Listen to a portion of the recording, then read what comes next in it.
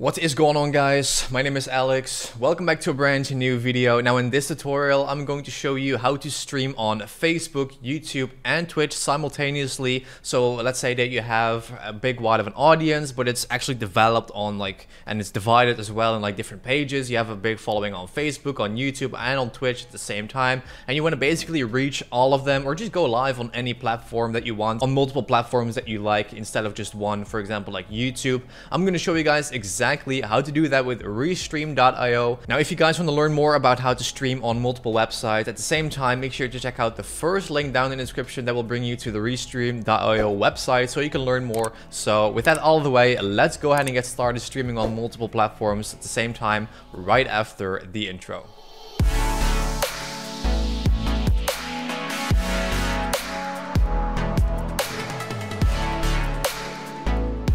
Alright guys, so as you can see right now, we are on Restream.io, and the first thing that we need to do in order to stream on multiple websites is we need to link, obviously, our social media channels such as Facebook, Twitch and YouTube. So of course we're going to start off with this icon which says Facebook Live, so we're going to click on there. Then it's just going to basically prompt us this box where we can log in into Facebook. Alright, so as you can see right now on this screen, it says Restream.io is going to receive your name, profile picture, and videos. You can also hit edit if you want to, if you don't want to give certain permissions, but I'm just going to continue as myself. Alright, so as you can see right now, we have our Facebook account linked to it. So we're going to add in another channel because we're going to be streaming on multiple platforms at the same time. So we're going to also link our YouTube channel. So I'm going to click on connect YouTube events. And what they mean with YouTube events, it's pretty straightforward. Nowadays, it's called YouTube events on YouTube if you want to stream, because of course linking your own channel is also possible if you want to click, for example, set up manually. If you're going to click on there, you need to go ahead and, for example, pick your primary YouTube server. So right here we have stream URL, and that basically means that you need to fill in the URL of your live stream. So if you created an event, you will automatically get a URL. You want to paste that in right there, and your stream key can be found while you're setting up your event on YouTube. You will get a stream key and all that. You can just fill that in, and then you can, for example, click on add channel. What we're going to do is we're going to go back and we're going to click on connect YouTube events. So right here it says Restream wants to access your Google account. This will allow Restream to see, edit, and permanently delete your YouTube videos, ratings, comments, and captions. Of course, they're not going to do that, but that's just the permissions you need them to give in order to stream on your channel. They can also see your YouTube account. They can also view the YouTube analytics, but this is just basically for the purpose of being able to go live on YouTube. So we're going to click on allow. Okay, so right here, as you can see, it will prompt you this box where it says edit channel settings, YouTube events. So the server is going to be the primary one, but then you can also choose the event where you want to stream to. So let's say that you create an event on your YouTube channel. It is private, for example, because it's not,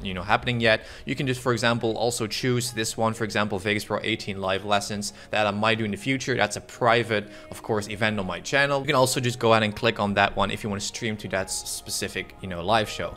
But then we're going to also fill in the title. I think it's pretty straightforward that if we're going to click on the event, it will have the same title and also the same category. Restream.io is basically taking all this information straight from your event that you created on YouTube. So there's no need to actually fill that in all over again while you already did that on YouTube in the first place. Okay, so then we're going to click on save. And then the last thing we need to do is we need to link our Twitch channel. So that's what we're going to do as well. We're going to hit add channel at the top. And then we're going to see for the Twitch icon, which is the second one right here, we're going to also connect our Twitch.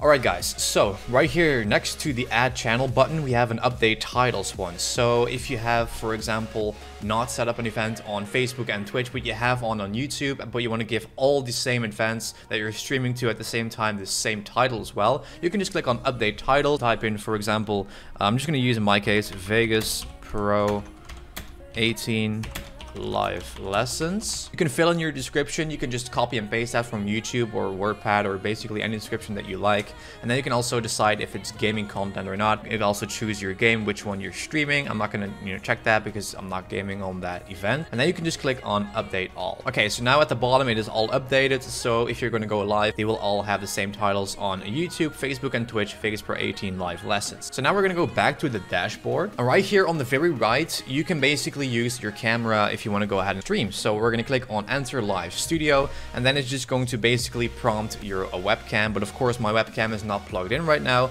so of course it's not going to find it. It says retry over and over again because I don't have my camera or anything of my microphone set up yet. That's how you can go live. But of course nowadays, if you want to stream on multiple sites such as YouTube and Facebook and all these things, you want to have basically an external streaming service or a program rather than just your webcam or talking, unless you want to do like a Q&A or whatever, then you can use that. But if you're going to go ahead and stream games, of course you want to have the gaming screen with the face cam and all the pop-ups, and that's what we're going to cover in the next video as well, because this is just a part of a 3-video series. So I'm not going to go ahead and go over all the things you need to do when it comes to like settings in OBS, you know, setting up your layouts and all that. That's what we're going to save for another video. So now you guys know how to stream on multiple platforms on Facebook, YouTube, and Twitch using your webcam and your microphone and all that. But of course, like I've mentioned, in the next video we're going to cover up how to actually do that in OBS and how to go live from OBS and switch back and forth between scenes, create layouts. So guys, make sure to stay tuned for the next video, and this is it, of course, for part 1. Alright guys, so that is how to do it. This is how you stream on YouTube, Facebook, and Twitch at the same time. It is very, very simple, just using one service, which is of course Restream.io, and you can go live on any platform that you like, so you can reach the most amount of people, whether they are online on Facebook or Twitch or whatever, instead of just one platform. I want to thank Restream for sponsoring this video, like I've mentioned in the intro as well. If you guys want to learn more about this website and this service, make sure to check out the first link down in the description,